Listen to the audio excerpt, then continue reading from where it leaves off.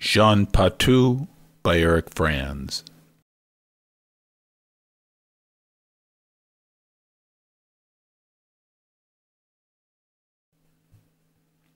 Patou was born in August 1880 in Normandy, France.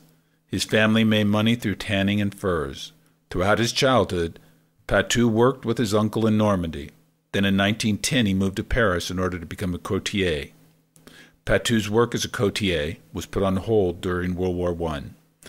In August 1914, shortly after the German invasion of Belgium, Patou served as a captain in the Zouave.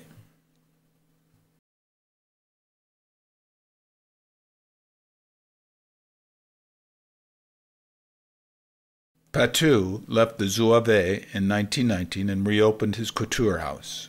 Soon after, he became known for doing away with the women's flapper look by lengthening the skirt and introducing women's sportswear. Patou has been considered the inventor of knitted swimwear and the tennis skirt.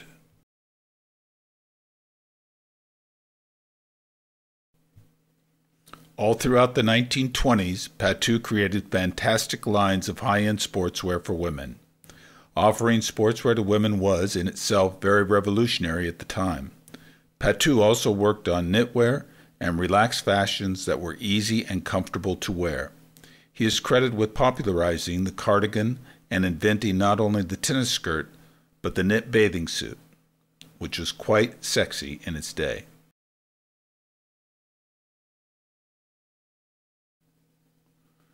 Jean Patou is also credited for inventing the designer tie in the mid-1920s.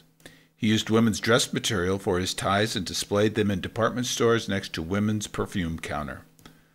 The designer tie is still prominent amongst fashion designers, such as Louis Farreau, Timothy Everest, Duchamp, and Paul Smith. In 1927, Patou introduced the first tanning lotion, or sun lotion. He called it Huile de Chaldée.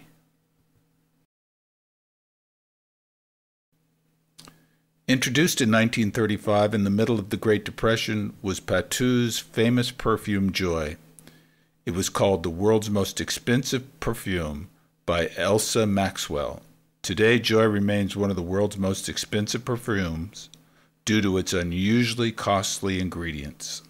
Patou passed away in 1936 in France.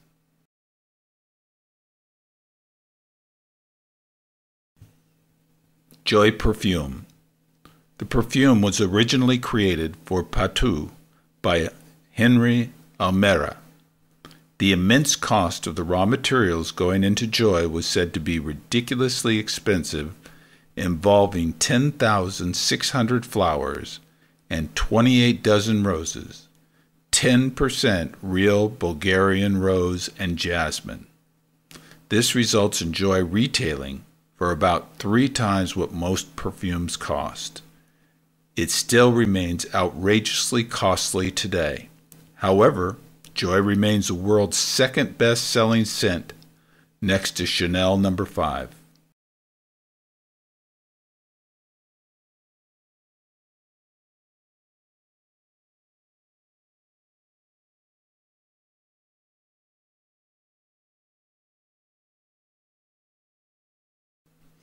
After Patou's death, his sister and her husband continued his perfume business.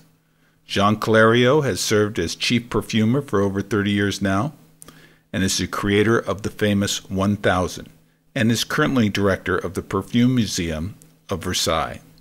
Karl Lagerfeld and Jean de Maus, Jean Patou's great-nephew, all have contributed to the company. Today, the Patou perfume name and trademarks are owned by Procter & Gamble, Prestige Beauty.